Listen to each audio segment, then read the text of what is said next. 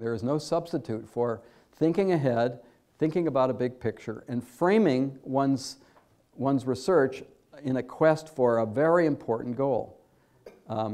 Because one can easily become bogged down in the daily frustrations of experiments that don't work.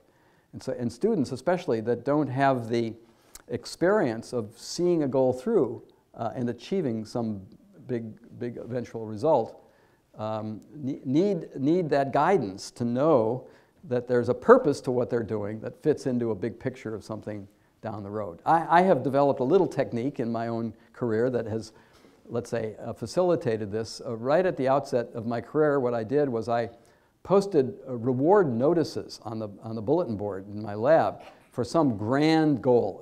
Not the next experiment, but some big goal, achieving some big understanding, some experimental goal.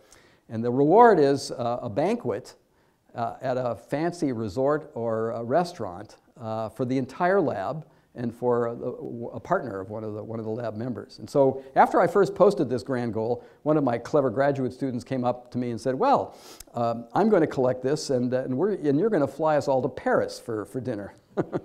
So I had to circumscribe, it had to be within 100 miles of the campus. And these have been grand goals, and they've only been met about 6 times in my 39 years at Berkeley. So this has been, kind of a little motivation that I've used to keep people focused on those big goals.